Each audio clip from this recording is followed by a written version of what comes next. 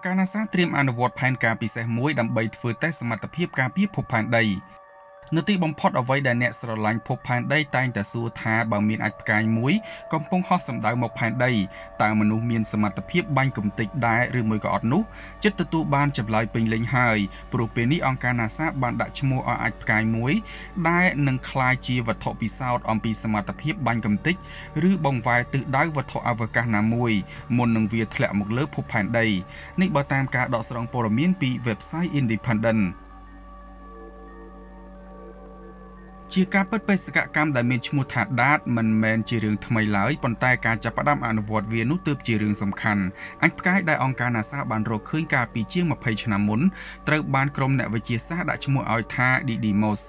ដែលវាមិនមែនមានតែមួយដុំនោះឡើយព្រោះអាចផ្កាយមួយដុំតូចមួយទៀតឬយើងអាចហៅបានថាជាព្រះច័ន្ទរបស់ Didymos ដែលគេដាក់ឈ្មោះឲ្យថា Didymos B ឬ Dimorphos ក៏ស្ថិតនៅជាប្រព័ន្ធជាមួយ Didymos នោះផងដែរមូលហេតុដែលអង្គការ NASA ទើបតែរើសយក Didymos សម្រាប់ធ្វើជារបស់ពិសោធន៍នោះក៏ព្រោះពួកគេបានចំណាយពេលជាច្រើនឆ្នាំសិក្សាអំពីចលនារបស់ Didymos និងព្រះច័ន្ទរបស់វាហើយជាលទ្ធផលបានបង្ហាញថាវាមានគន្លងគួរចោទទៀងទាត់មួយគឺជាង340លានគីឡូម៉ែត្រពីព្រះអាទិត្យដែលអាចឲ្យក្រុមអ្នកវិទ្យាសាស្ត្រកំណត់ពេលជាក់លាក់ដើម្បីធ្វើការពិសោធន៍ដ៏សំខាន់បំផុតទៅលើវាDidymos មានមុខកាត់ប្រវែងចន្លោះពី390ទៅ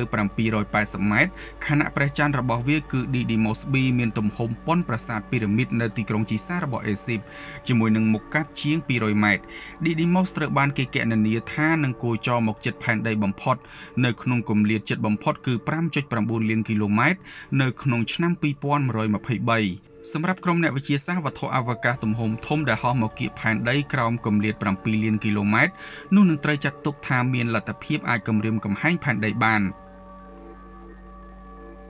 គូបញ្ជាក់ថានៅឆ្នាំ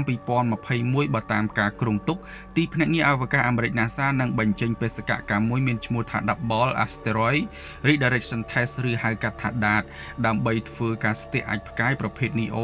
គឺជាប្រភេទអាចផ្កាយដែលនៅជិតផែនដីក្រោមការធ្វើតេស្តវិធីសាស្ត្រមួយដែលអាចនឹងត្រូវយកទៅប្រើប្រាស់ក្នុងការបង្វែរទិសដុំអាចផ្កាយដែលអាចបង្កការគំរាមកំហែងដល់ភពផែនដីយើង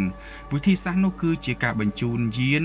ផ្ទុកទៅដោយគ្រឿងផ្ទុះហើយទម្លាក់ទៅលើអាចផ្កាយនោះឲ្យចំកន្លែងដែលរុញច្រានឲ្យវាអាចគោចរទៅកាន់គន្លងឆ្ងាយពីផែនដី